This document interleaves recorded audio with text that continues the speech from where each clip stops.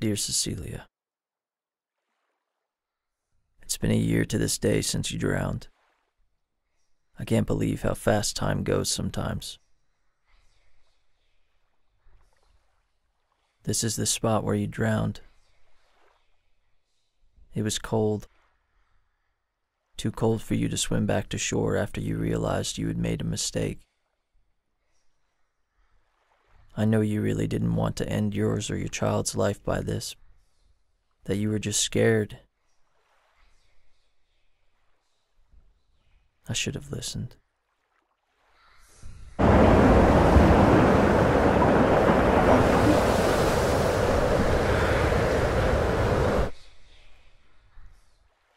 This is the calm before the storm. Everything has suddenly become irrelevant. Your premonitions came too soon for me, too late for you.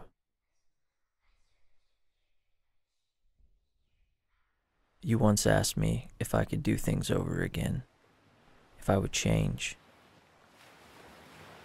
I'd like to think so. It's been a year to this day since you drowned, and here I am. This fire is for you, the last light I see before the dark.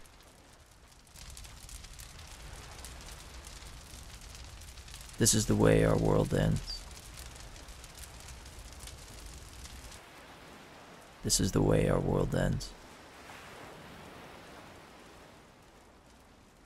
This is the way our world ends.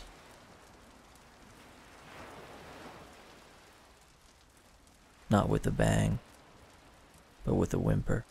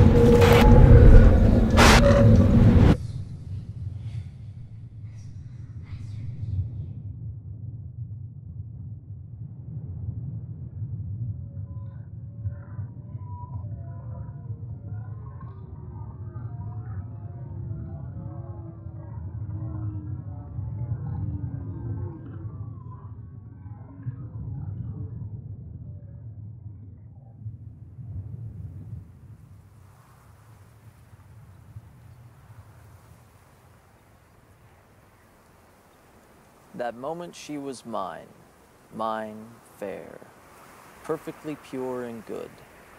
I found a thing to do, and all her hair in one long yellow string I wound 3 times her little throat around, and strangled her.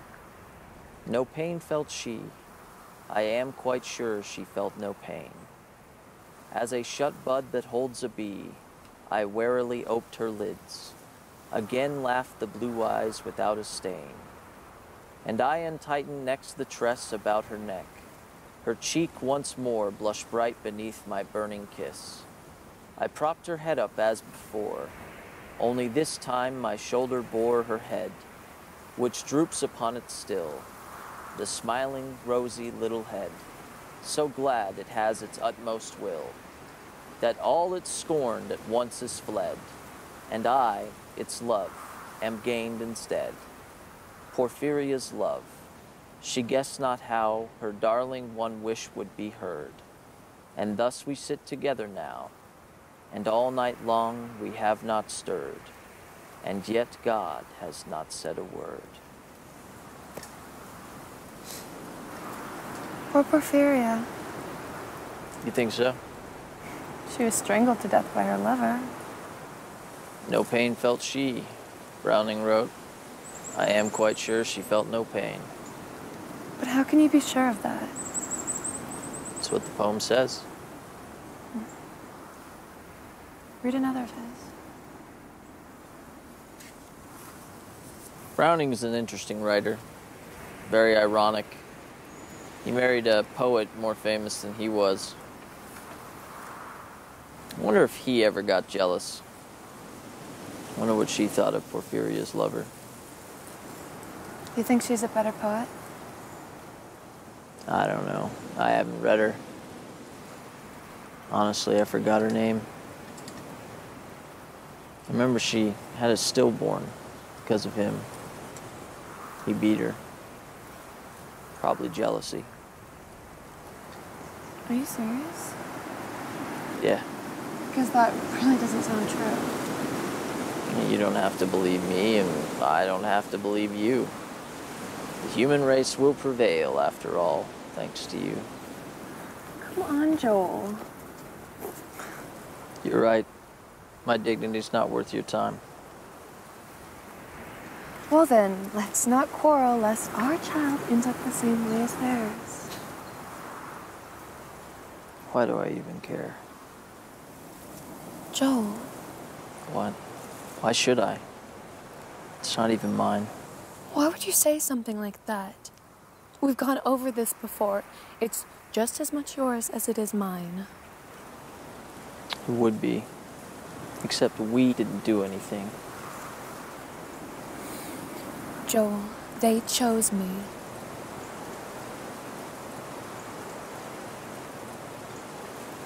You won't get an ultrasound.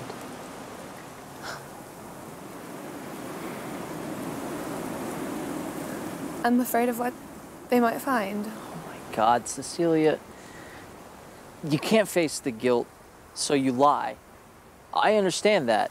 But to completely insult my intelligence and tell me that some rock from outer space made you pregnant? I mean...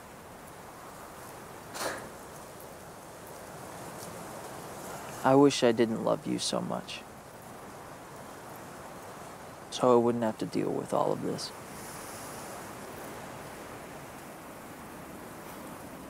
Joel, I never touched another man. I never touched another man, Joel. Joel!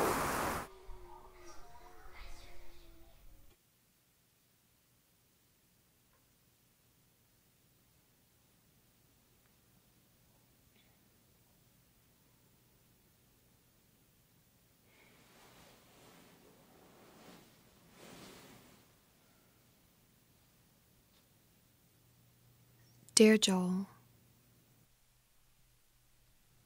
since the last time we talked, I've been thinking about that day.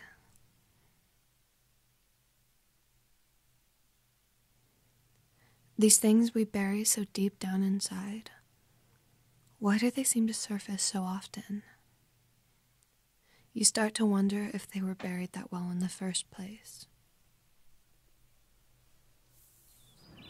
I know you think I'm crazy, but my premonitions are all I have. They've shown me things. Things you wouldn't understand. I think the day has finally come. The baby is close. I can sense them calling. I want you to come with me, but I know you won't. So this is my goodbye. Even so, somehow I don't really believe this is our last one. Somehow I don't. Goodbye, Joel.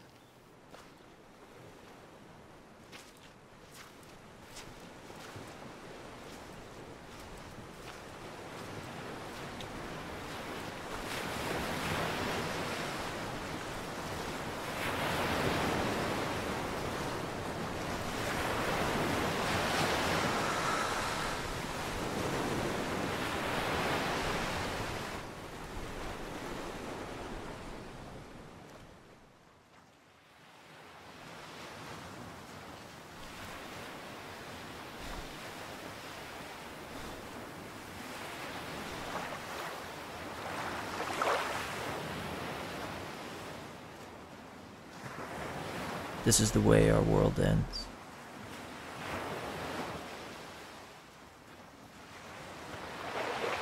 This is the way our world ends.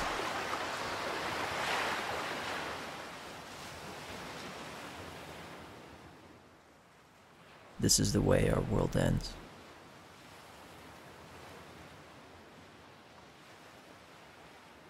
Not with a bang.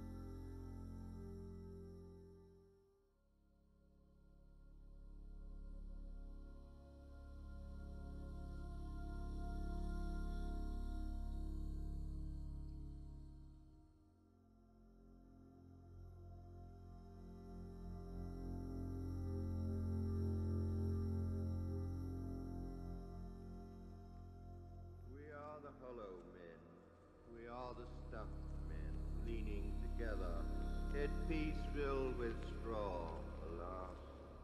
Our dried voices, when we whisper together, are quiet and meaningless as wind in dry grass, or rat's feet over broken glass in our dry cellar. Shape without form, shade without color, paralyzed force, gesture without motion.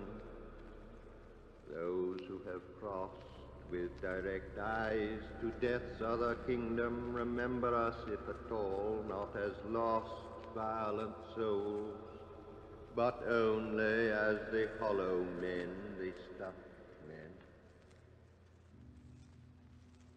The eyes are not here, there are no eyes here, in this valley of dying stars, in this hollow valley, this broken jaw of our lost kingdoms.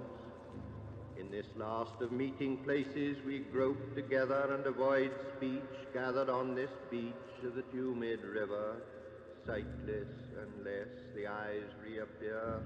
as the perpetual star multifoliate rose of death's twilight kingdom, the hope only of empty men.